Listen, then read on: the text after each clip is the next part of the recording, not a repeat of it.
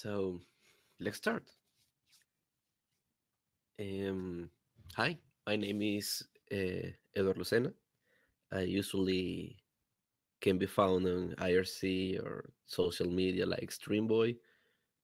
Uh, I'm going to talk about the Fedora i3 spin, the new spin that was released right now in Fedora 34. Today, we are going to talk about the i3 Window Manager.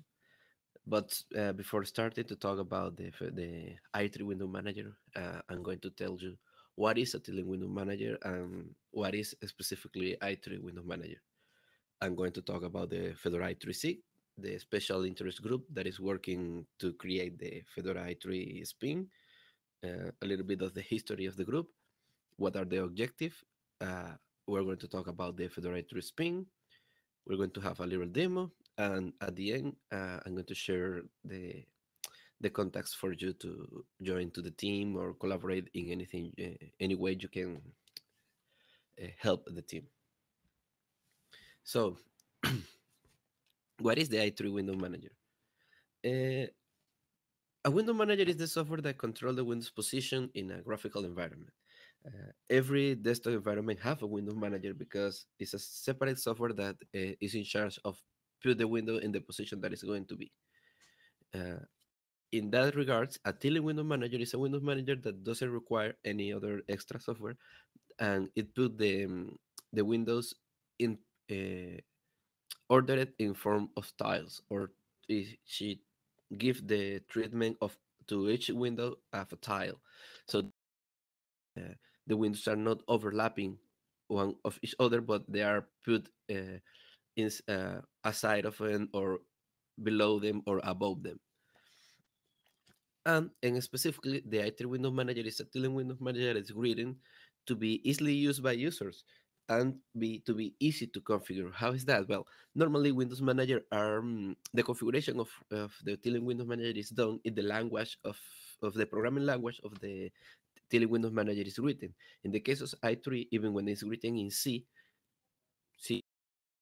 I'm pretty sure that is mostly C, the C language, it used an RC file to be configured or a config file that is not written in a programming language. So it's easier to write and you don't require any specific knowledge of an programming language. So the Fedora i3 SIG, a little bit of history. It was like 5 years ago, maybe a little more, when the first Mindshare committee get together in a presence meeting. I was presented by Justin. Uh, I was using at that time Cinnamon because it was very low of resources and it was easy to use for me. But because I have a modest machine, and he showed me the i3 Window Manager, it showed me how little resources it uses, and I start to testing and use it for myself, and I get used to it. And right now, I don't stop using it. It's really, really easy to use. My workflow adjusted to that metaphor of desktop really easily. And after that, I was starting to create the idea from several people that was using i3 to create something that get i3 directly into the distribution without any other desktop environment. So who wanted to work with, who liked that idea, I started to give very very good feedback. When I started the SIG, the first one of the first ones to be in there is Dansamala or Defolos as we know it, and it turns that Defolos is the maintainer of the i3 package on Fedora, so it was very very helpful. It was very very helpful to have him in the team because he knows exactly how the i3 Windows Manager is written and how to help. And I put together kind of team. A lot of people just uh, say, "Hey, why not? We're going to do it. It's a great environment. I'm already using it." Um, Also, I contacted Van Cotton, that is the Fedora program manager. He told me that yes, why not? The SIG is something that is easily to use. You just need. I have a visitor here. You can say hi. Hello. Um, I have a. Uh, I know two or three people that are using it in Red Hat, and I'm going to put you in contact with them. And they already have a document that was basically the base we used to create the ISP, having the things that they saw, which should be included in the distro, no, in the spin. So we started to having some packages that we saw are vital to the spin. We started to discuss we should include this. People that use i3 used to normally use this. We create a workstar file, sorry, a Kickstar file that it was put it together by Nasir, and we was put it for the distribution by Odilon. So we just start to create a distro. So we have the goal to make i3 Windows Manager more approachable and useful for Fedora users. And the idea is not only because i3 is normally used by power users, by sysadmin, but people that love the keyboard because it's a keyboard driven environment. But because of the little memory it use and the little resources it use, we think more people can use this environment. That once you get hard to configure or it's not hard to get used, how people normally think about Windows managers that are hard to use. It's not hard to use. To adjust your workflow to that, and we want to people to know that it's not that hard to use. So we uh, together these design goals and we discuss it and put it into our documents because we think that these are the focus we have to create the distro, the spin we are using. No? So the first design goal is that simple is better than complex. We are not trying to create something very, very complex to use. People just can get used faster. Fast is better than furious. Where even when we include, of course, the most important features that Fedora is spyware, like BTRF compression, like the systemd OOM. Uh, our goal is that the distro is fast and low resource uses. There should be one and preferably only one obvious way to do that. And this is because there are tons of packages that do the same thing in our distro because people love different things to do this. The configuration and the word data. For example, there is like, I don't know, like 10, maybe 15 PDF readers in the distro. So we are trying to create one. We discuss it. We maybe take 2, 3, 4 weeks discussing if something is going to be included or not. What are the advantages? Testing it. How much memory consumed, how much is used in the community, how feedback you can get, how is maintained upstream, and to have just only one way to do the stuff in your desktop. And now it's better than ever. We're trying to.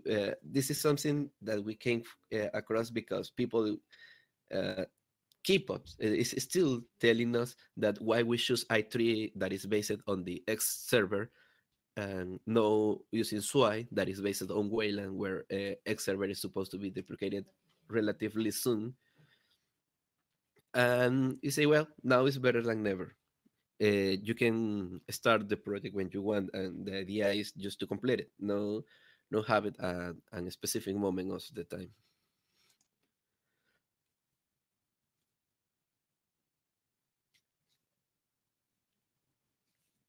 So we're going to talk about the spin. Uh, People don't know that a spin is a community maintained version of Fedora that you can a specific environment. There is another approach that is the Fedora Labs. There are distributions that are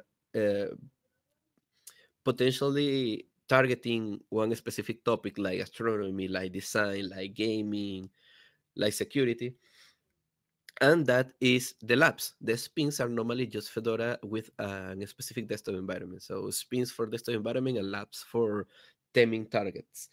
And created a spin in Fedora is not that hard.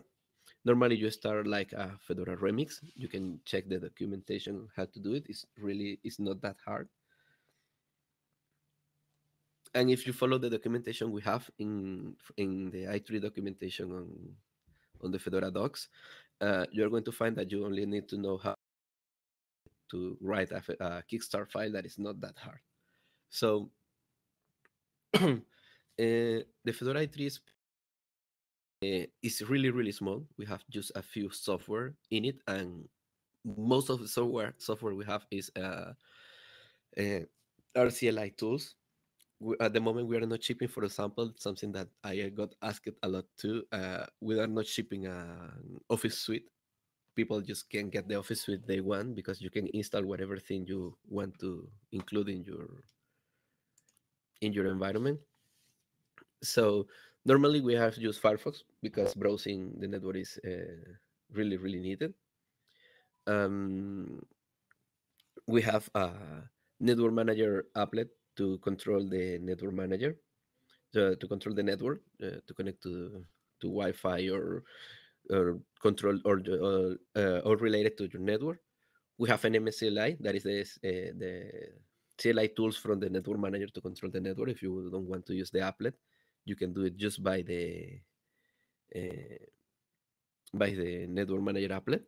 We have RxVT because we need to include a terminal emulator. We have a program to control the background that is called Azore, or I don't know how it's called in English. I just pronounce it in Spanish. It's Azote. We have Mousepad because we have a text editor. We have Tuner, that is our file manager or the file manager we are pushing. We have Dunst, that is the notification system, and a lot of tools that are included in i3, like the i3 status and i3 log, that are software that put the bar on under the desktop, and i3 log is just to log your screen. So how we build the Fedora i3 spin? Gathering meetings to discuss what software is going to be included or what decisions we have to make, what things are pending to create the distribution, and we use the Pagure issue tracker to do all of this, and the Git force to maintain our Kickstarter files. So this is the link of the issue tracker we are using for the distro.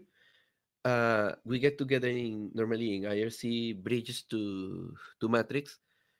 That's the matrix URL using element. That is basically the most common interface that is used by to get matrix.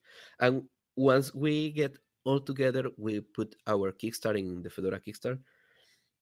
We have a member that is called Odilon, that is the one that is controlling the Fedora Kickstarter part of the Fedora i3 spin, and he is doing amazing work contacting the the relay and all the engineers that run the infrastructure in Fedora to get our Kickstarter pull it off with the parameters how it should be built.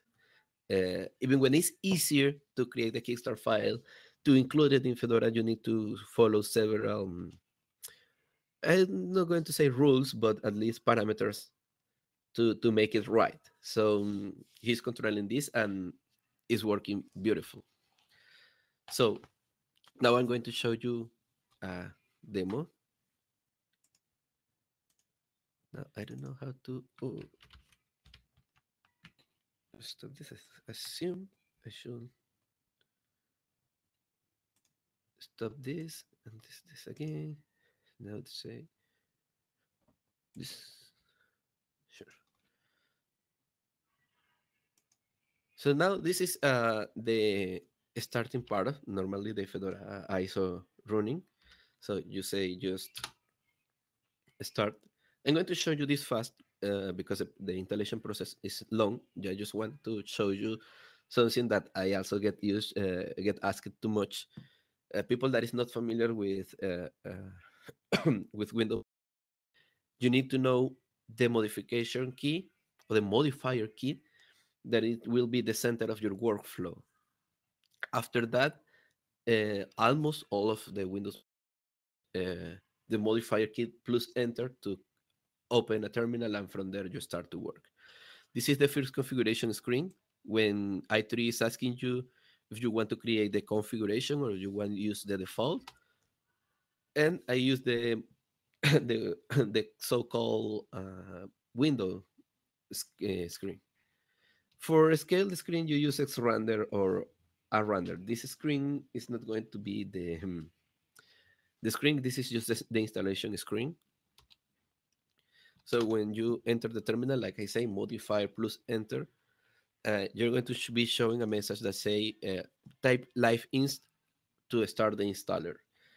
You can say use live inst, and it's going to show you a super scary splitted screen that people get scared very easily.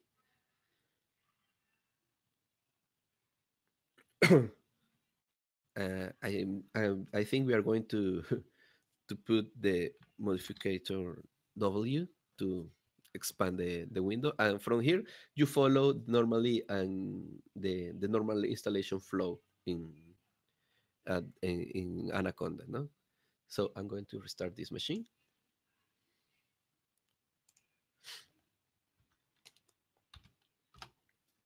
I already have the an installation.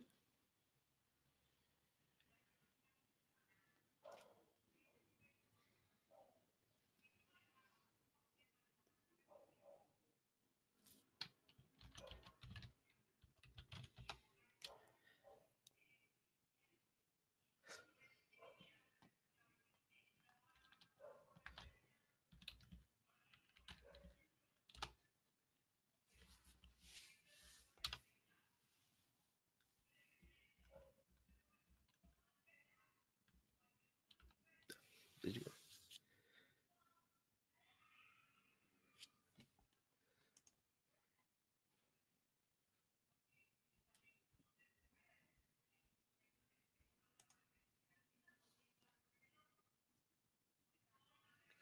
Now this is your XBT. People use keep telling that this is not the best terminal emulator, but it's very small and it's basically the one that I use by default. But from here you can install whatever you want to install. And now I'm going to show you more the features of the Window Manager, not only installation of software. So we have the configuration file. That is something that people need to know. Is in .config /i3 /config u23, sorry. And this is the installation file. Don't worry about the text that you cannot read because it's green. You can just read, you need just read the black text. And this is the standard i3 configuration. We are not touching the configuration file yet. We want to put some stuff, but right now we are using just the standard, and we just add the NMA applet, the network manager applet. As you can see here, you use mod return to open a terminal. You close or kill the windows. This is the way to close the software using mod shift Q. And with mod D, you put D menu. D menu is the software that is used to run software, to start your programs. Now, the way the Tiling Windows Manager works, and I'm going to show you a little of my magic here, is that as you can see, windows never get one on top of each other. They are always put in form of tiles, and we can start just poking around. So you can create an arrangement. I'm going to put it a little smaller so you can see in the position you want, and you have until 10 workspaces. Sorry. So you can have one, two. If you see, then you cannot see because it's super small, gigantic. You can one, two, three, four, five, six, seven, eight, nine, and zero. That is the 10 one. And you can move windows from one space to another. And you can see there is an inactive workspace because there is a window there. I put it there. You can move it to the 10 workspace. See, now the idea of a tree is that you can have a tree of Boolean tree of manages in a different way, but you can also put it in form of tabs or a tabbed layout when you can say here in the upper part there are tabs with the application and they are all full screen. I think with the Tiling Window Manager that normally get people mad as the normally applications run full. Not all applications are made to run full screen. For example, the calculator is not intended to be used full screen because it's a small application. But you can make your window floating. It's not the idea because you are using a Tiling Window Manager. Why to create a Tiling use a floating window? But you can do it with Window Shift space. And you can move your windows around, put it again. And other thing is that you can resize your windows. So I think this is very adaptable to every application I normally use as a sysadmin, now a DevOps engineer. So this type of configuration works for me very well.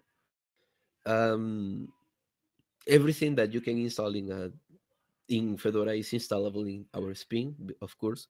Everything that is in our repos. So we have just a few number of programs. I normally recommend people to use to switch the menu for the menu desktop, and I'm going to show you the difference. I'm sorry, I'm used to Beam. Oh, how you get out of Nano? Oh, Control X. Yeah,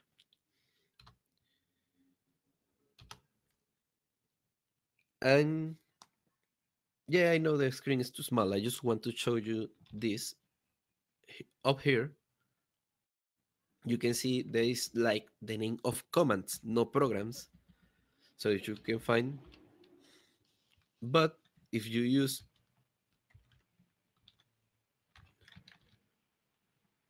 the other configuration, fresh. Why is this not working?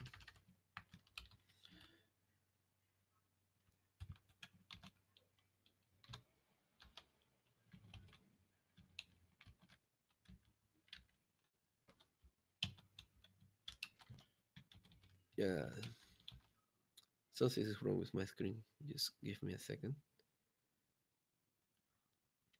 What is this suffering? I didn't know what happened.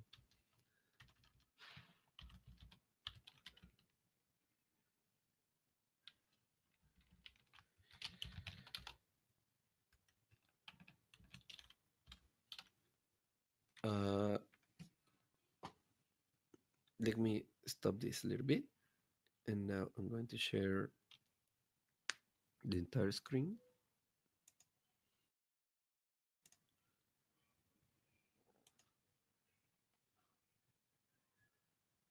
This is my i3 desktop environment, my complete desktop. So if you can see up here, there is our desktop files. That is the difference between the. Oh, okay. This is the difference between the D menu and the i3 D menu desktop, that it runs with desktop files and not with commands. And because I'm running out of time, I'm going to put the next uh, slide to give you a little moment of question. To get involved, you can just get yourself into a meeting in the IRC pound Fedora dash i3, or in the matrix. It was shared in the chat. Uh, you can test the image we built. You can help packaging. You can help testing. You can help documenting. You just need yourself into a meeting or into a room and just chat with us. Our communication channels, like I say, in IRC, in Freenode, is pound Fedora dash i3. In Matrix, is pound Fedora dash i3 colon matrix.org. In Telegram, we have the at Fedora i3c, or our mailing list at i3wm at list.fedoraproject.org. Uh, just write to us and start working with us. If you have questions,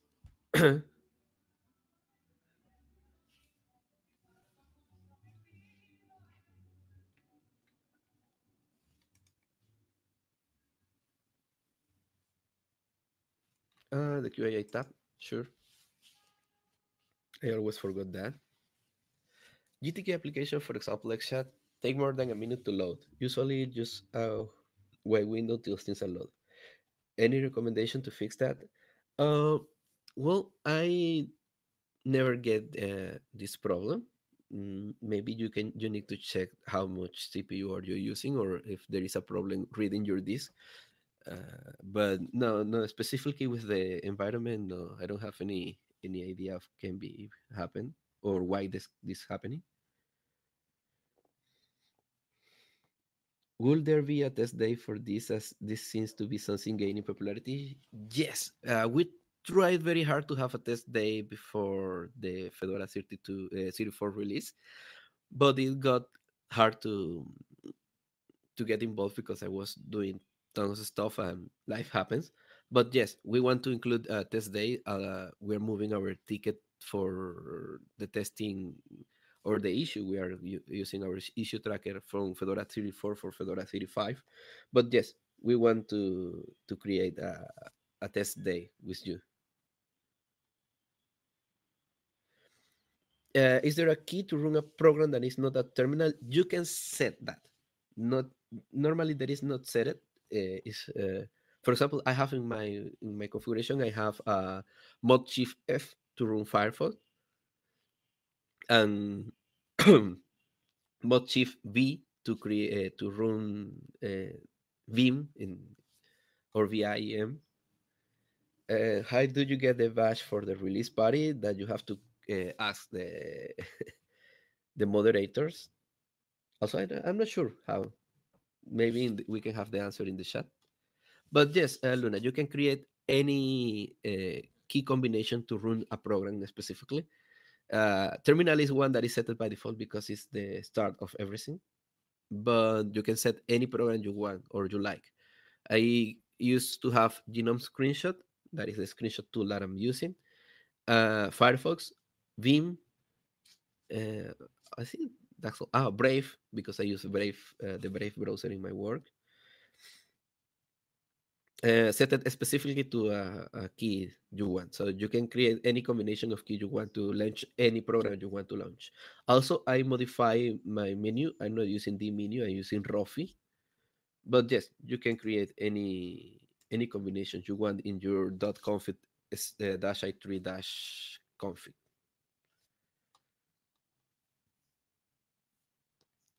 If there is no other question, I think I'm past my time for 2 minutes. So Oh yes, I'm over time. So thank you for coming and see you in other rooms of the place. Thank you for coming. Bye.